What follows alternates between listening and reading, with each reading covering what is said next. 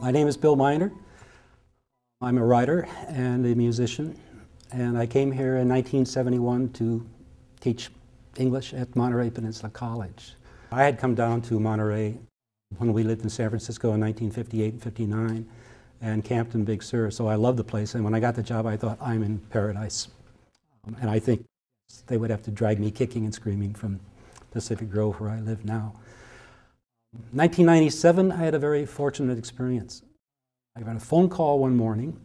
I had written some articles about local musicians, and my wife and I, in the summer of 1990, went to the former Soviet Union and traveled 9,000 kilometers, and I wrote a book about what we found there, interviewing musicians, called Unzipped Souls, A Jazz Journey to the Soviet Union.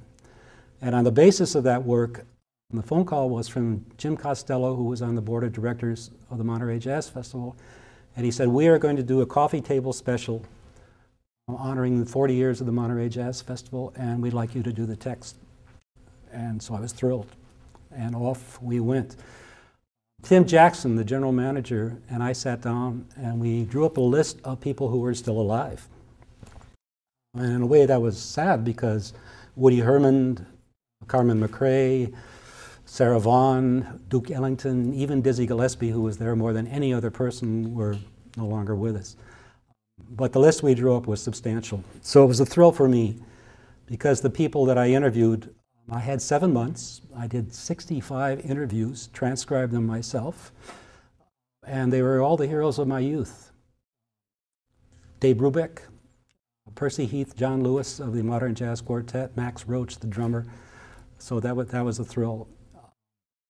And a photographer collected about 150 photographs, priceless photographs. There's one of Billie Holiday in a gold lame dress with a fur on, because the first 1958 Monterey Jazz Festival was in October and it was cold. You know.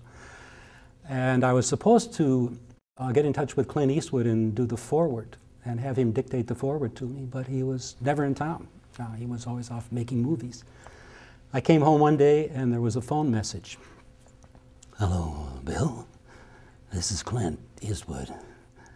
I came down to the festival office today, and you weren't there. I'll find you. I'll find you. And I thought, God, Dirty Harry's going to track me down to the end of the world. And I made a recording of it and saved it and play it for my grandchildren who love it. 2 people are credited with starting the Monterey Jazz Festival, although many people obviously had a hand in it. Ralph Gleason, who was a syndicated columnist, the first syndicated columnist for jazz writing in the United States of America with the San Francisco Chronicle. And he was a behind-the-scenes kind of guy, an intellectual. He was also very much interested in social issues. And later on, when they brought in Janis Joplin and Jefferson Airplane, it was largely Ralph who was responsible for that. The front person really was Jimmy Lyons, who was a DJ, a very popular DJ up in San Francisco with his Discapades radio program.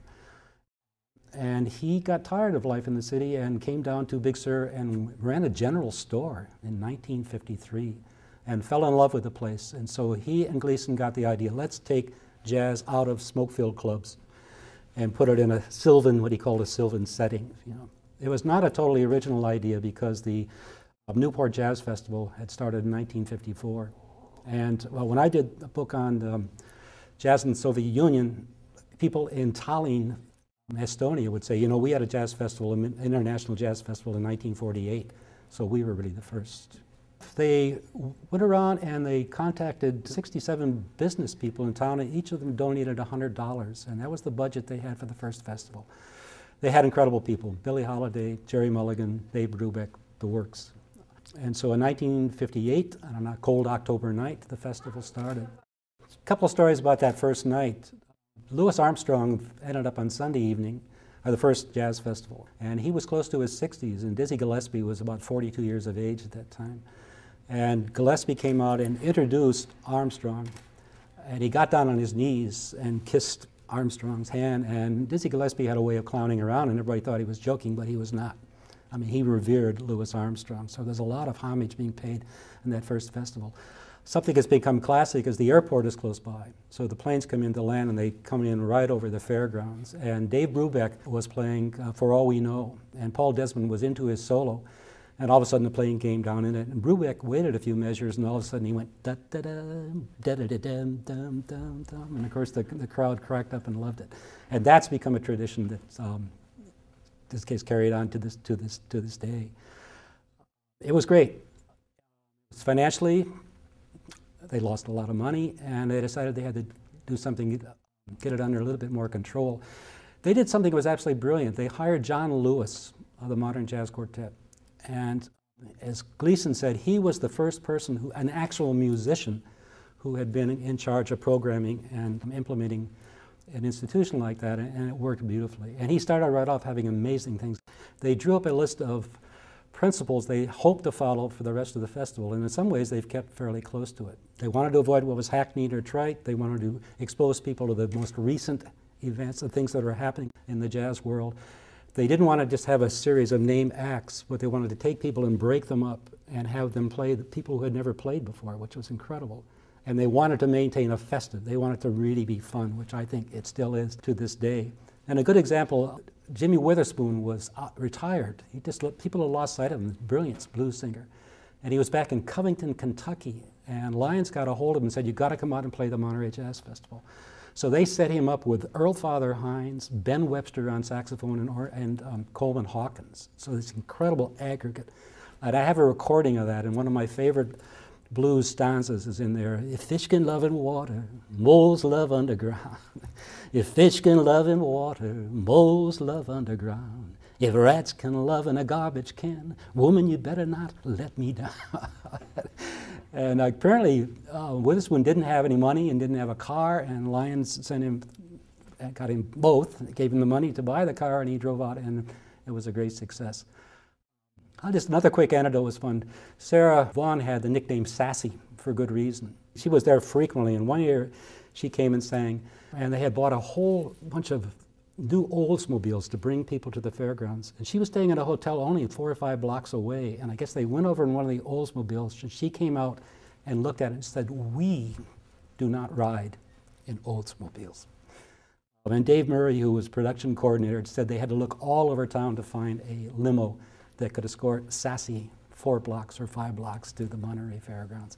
So there's stories like that.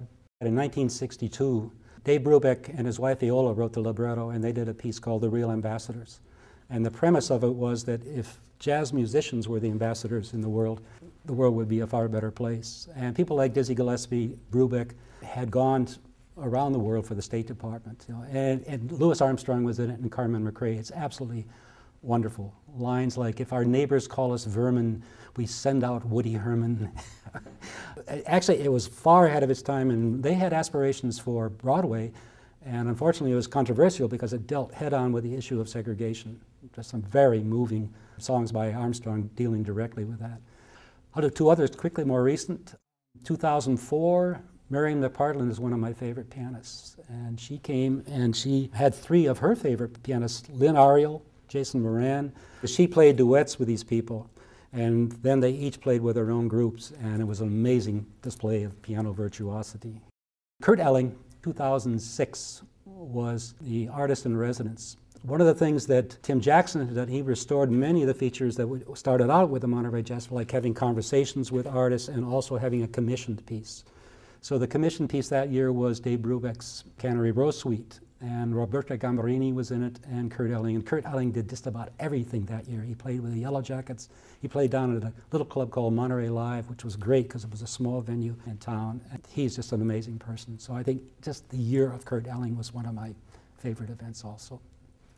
It got a little bit stale because the same people kept getting invited back year after year after year. And the problem with that was the one that we found out is some of them were simply no longer alive. That was true of Sarah one year. She was booked and she didn't make it. You know. So in 1992, Tim Jackson took over as general manager of the Monterey Jazz Festival. And people were a little bit worried, the old guard, because they thought he's so young, he's going to be so radical. he's going to stand the event on its head. But right away he said, I am not a revolutionary, I'm an evolutionist. And he stuck to that, and I think he's done a brilliant job of a blend of the traditional and what's most recent. And I think every year that keeps coming up. I think he's a genius when it comes to programming. This year, there's so many events going on in so many venues. At one time, it was only in the main arena. Now there's the garden stage, there's Dizzy's Den, there's the nightclub, there's a coffee gallery where they have mostly piano trios. You know. And I found that I mostly have to program myself in terms of what I'm going to go see. So this year I focused, and you can do this, I focused strictly on female pianists because I'm a pianist myself. And the woman from Japan, Hiromi, started off, and she is just extraordinary, just high energy, charged. And then you can move from that over, went over to the coffee gallery and heard a wonderful pianist from Houston, Texas, Helen Sung, who was brilliant. And I'm an ex-Detroiter, and Jerry Allen has always been a favorite of mine, and she did a thing on the main stage in which he used a tap dancer. Maurice Chestnut, I believe is his name, a young man who was just the most incredibly coordinated human being I've ever seen. And first I thought, I don't want to hear a tap dancer with a trio, you know. And he turned out to be an integral part. She's brilliant. She wove him in as if he were almost like a saxophone player or a fourth member of the aggregate itself, you know. So I think the festival's in great hands. That was its 54th year. It advertises itself as the longest continuous running festival in the world, which it is, you know. There is a new general manager, Chris Doss. Tim is artistic director. And the education program is phenomenal. It's a model for schools all over the United States of America. And Rob Clevin did a beautiful job of putting that together. And now it's going to be Paul Cantos, who's one of my favorite saxophonists on the area. And he's going to be director of the education program.